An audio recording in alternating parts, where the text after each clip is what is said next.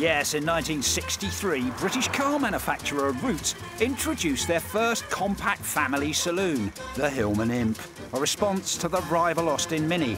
Spacious on the inside, stylish on the outside, the Imp was a design triumph. All right, it might only have had a top speed of 75 miles an hour, but was still very nippy around town and was brimming with innovation, being the first British production car to have a rear-mounted, all-aluminium 875cc engine.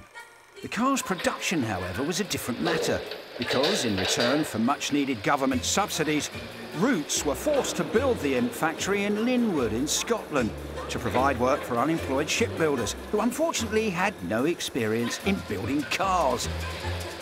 Consequently, the build quality and reliability of the Imp suffered.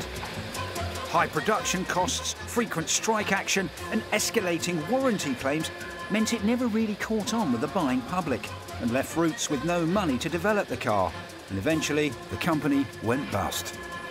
Which was a shame, as what should have been a great British success through no fault of its own turned out to be a bit of an automotive turkey.